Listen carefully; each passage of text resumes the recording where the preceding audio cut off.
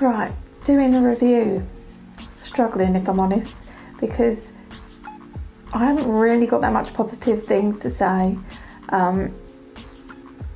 We won, thank God we won, but it should never ever have been that difficult. You know, best way to win it, to be 3-1 down and then to win it 4-3, fantastic, obviously. But it's just so frustrating that we put ourselves in that position in the first place.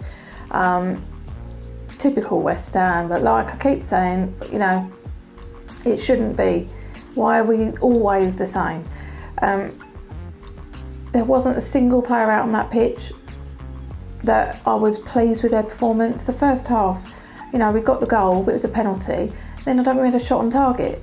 We were just atrocious. Normally I'd say that like Rice is good, but he had a poor game. I can't single one player out for having a particularly terrible game, but I just think nobody was any good apart from when Nasri came on, and he absolutely changed the game, and he shows what quality he is and why he's been playing for, you know, the likes of Arsenal, Man City. He made such a difference, and although Hernandez got the 2 goals, I think, and he got the man of the match, and I'm not going to dispute that because he got them, he took the goals well. But for me, in the short space of time that he was on, I would say Nasri was the man of the match. Yeah, class, got the assist, really, he's a talented player. So I'm really happy, and I don't seem it, I'm sounding really negative, I'm really happy that we got the 3 points, and, you know, I came out on a high. But then there's this bit, I'm thinking, why did we put ourselves in that position? And it should never have happened, you know. If I was a Huddersfield fan, I'd be feeling absolutely devastated now. You know, it is the sort of thing West Ham would do, though. So it's nice to be not on the receiving end of that type of result. So I think we're lucky in a way to come away with the 3 points after playing so poorly. But I think that sums up how poor Huddersfield are, really. So yeah, there's not much more I can say. Pleased we won, but poor performance. Despite coming away with 3 points, which we obviously need to keep up in the race for 7th place position, I've come away from today and, you know, the way that we played was honestly the worst performance I have seen from us. And that is so fucking frustrating when you go and you give so much potential against Newcastle, and you give so much promise that there's just a lot coming from us, and that, you know, we're ready to fight, we're ready to prove that we are an okay team. We literally just do the most typical thing we could possibly ever do, and that's go to Cardiff and play shit and lose, and then come to home against Huddersfield, who obviously bottom of the table and really are going to go out there and fight, because obviously they want to get as much points as they can, and we played like shit. But it's so fucking annoying that we are like that. We should not be like that. We have got quality in our team to prevent us from being shit. To me, throughout the game until 65 minutes have passed, we were playing like we should not be in the Prem. That's how I felt personally. It was such a shocking performance from everyone. Everyone just, I don't know. This is what I mean. This is what is frustrating, because I cannot put in words how bad we performed, because we were just awful, fucking awful, shocking. Like, people that you think wouldn't make faults, like Fabianski, made stupid faults. Like Rice, I love Rice, don't get me wrong, but even today he made mistakes. Diop made mistakes. Everyone today, I just felt like weren't playing for passion, weren't playing for the team, literally just faffing around like they're playing fucking five-a-side for the banter. Like, ooh, like, it shouldn't be like that.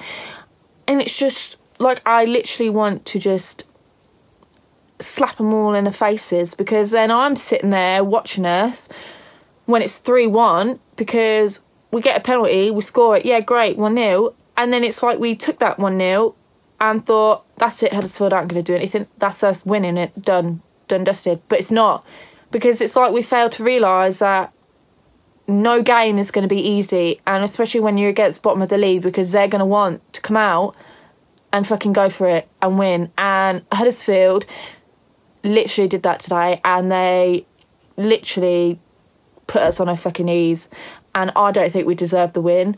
And that's bad, considering I should be happy with a win, but I don't think we deserve it, because we didn't play as if we deserved it. I had no confidence. Anderson was sloppy. This whole Arnautovic drama, I've wanted him to start for a long time. I've been going on about it on my Twitter that I want Arnautovic to start. Why is he not starting? And then the one day that he starts, it's just trash. It's finally just proven to me that he needs to go now. It's just too much faffing around from him, because once again he just had the ball and felt as if he can just do everything, and he just didn't do anything. The only time I saw him do anything was when he came off the pitch. That was the fastest time I've seen him move, was to get subbed off. And I feel like he is bringing a bad mentality on the team, because throughout the whole time he was playing, we were shit. He came off, yeah, we were still shit, but the mentality slowly lifted up.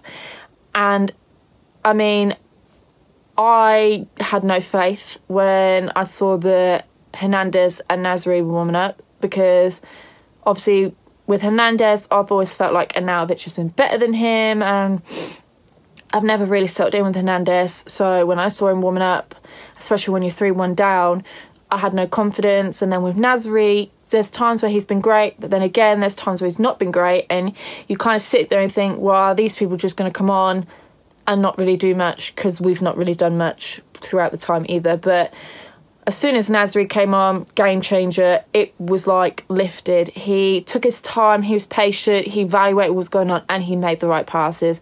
And give it to Hernandez, because I'm sure a lot of you know already with my tweet.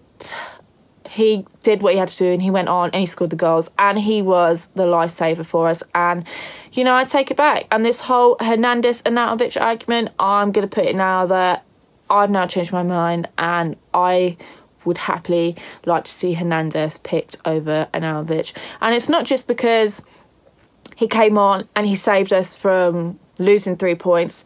It's more of the fact he came on with a good mentality, so even though we are getting our asses whooped, to not give up. Whereas Arnautovic has just got a shit mentality, a stroppy mentality, where he'll throw his hands around and faff about if he can't score a goal or doesn't get a ball.